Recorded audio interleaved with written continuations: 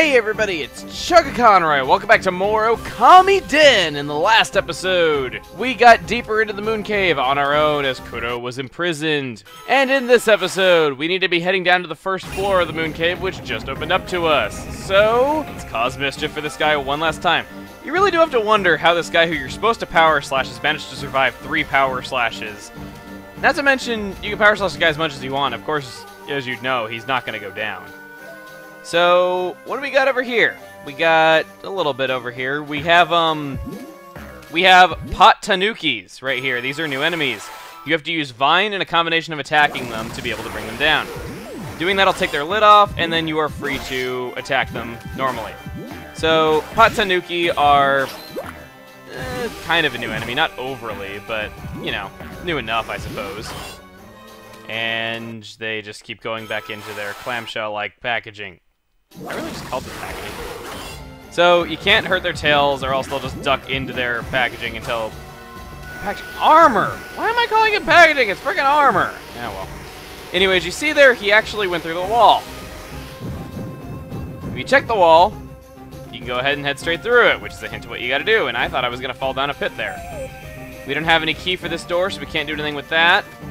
Don't have a key there, so we can't do anything with that. And Chibi is just sounding very pitiful, but yet somehow adorable at the same time. And what do we got here? This is kind of screwed.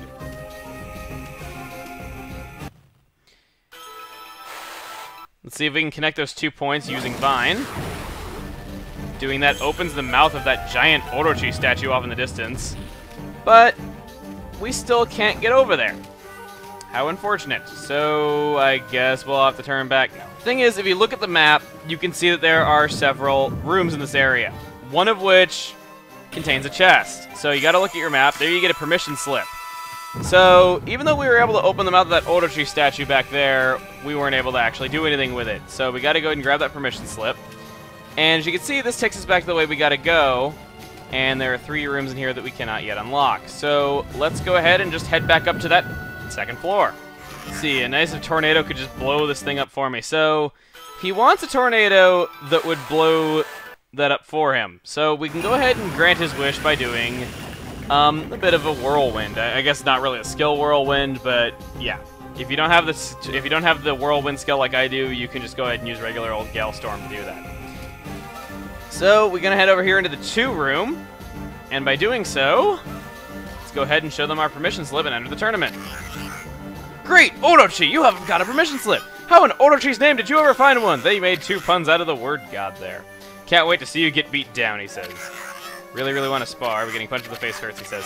Now, while we're actually competing in this tournament, this kind of brings back some painful memories. Here we have to win 5 matches, we get a nice prize, and be one of Orochi's guards.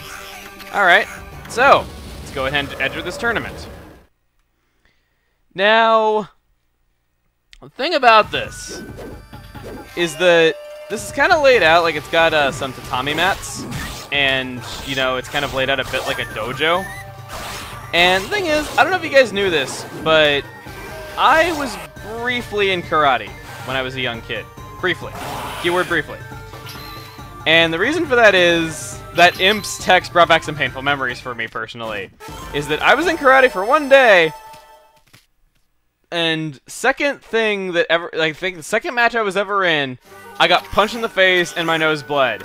I just start bawling my eyes out. I'm like 4 years old, mind you, and I just instantly go, "Mommy, I don't want to do this anymore!" It was just, I'll openly admit, everyone I know that like knew me as a kid says everyone who knows you as a kid says that you were an adorable kid, but there's some cases where I think I just go beyond being the fact that I was an adorable kid, and I just sound like a pitiful kid at times. But anyway, right here we got a green imp and a red imp. Guess they could make a traveling circus and call themselves the Red Green Show. I don't know. I had to make some kind of pun out of something or some kind of joke, and that was just what I landed on. I bet a lot of Canadians are going to be amazed that as an American I know what that is. It was actually on public access around where I grew up, surprisingly. But right there we get a demon liver, which of course is always good. Get some money, and how'd I do? Yeah, that's what I'm talking about.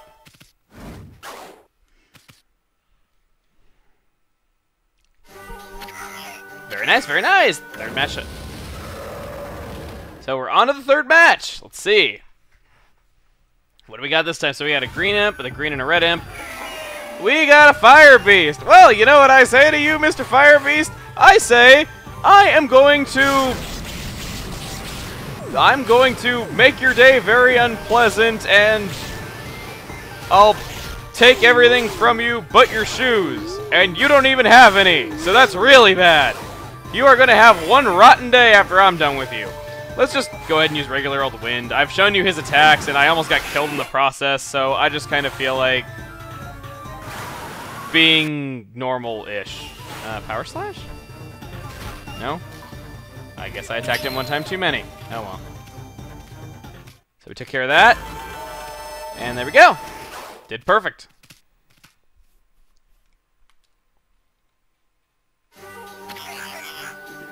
Can nothing stop this beast on 4 feet? Alright, let the fourth match begin! Beast on 4 feet. I like that. I kind of do like that. So, starting up this fourth match, what do we got here? We got 2 3-face tops. And hey, they're both in fire form. This works out wonderful for you if you picked up Whirlwind. Now, I'm not going to abuse this in boss fights or story room fights, but when we're fighting enemies that we have already encountered like this, I think I will. Just because it is so much quicker. And let's see here. Let's go ahead and blow that out. And let's attack a bit.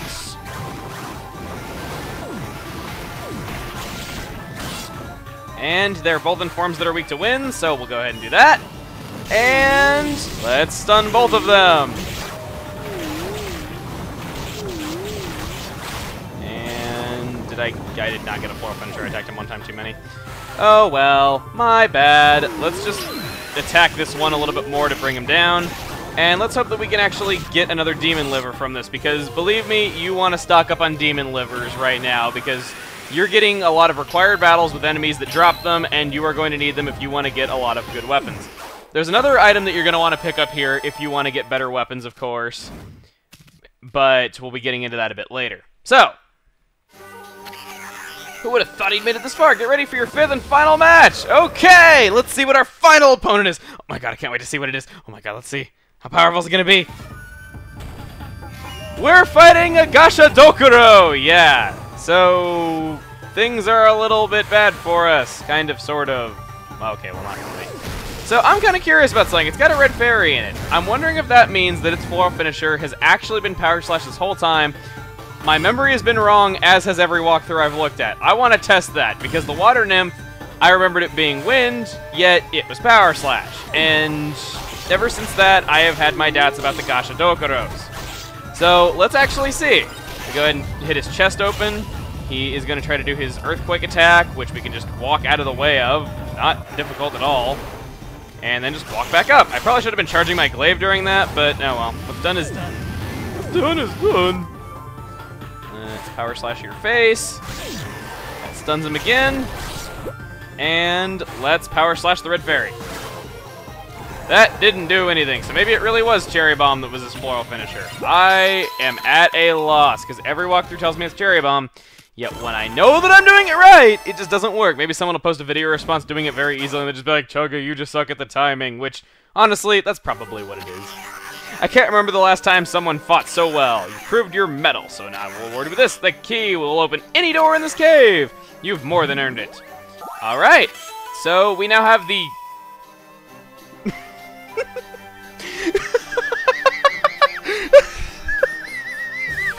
I'm sorry, but just the puns we could make out of the fact that we had to beat a skeleton to get that. I hadn't played this part in ages, and I'd forgotten that it was called that. Oh my god. Might want to call it the Kurow key and not a skeleton key, as he has an official name. Or, hey, to get the skeleton key, we had to open his rib cage. Or even better yet, I think he got kind of boned on that deal if we didn't even need the key to open his rib cage. Okay, I'm done. But anyway, how about we head back up to that prison cell where Kurow and the others are being held. Okay, so first things first, go ahead and free these prisoners. Yeah, I'm being a jerk to Kurow. We use the skeleton key there. And let's see what they say to us. Thanks for getting us out. At last I can finally go home. And we get some useless praise. 5th time that we have been awarded with useless praise because we already have it maxed out. Let's see here. What else? We're going to go ahead and open this one.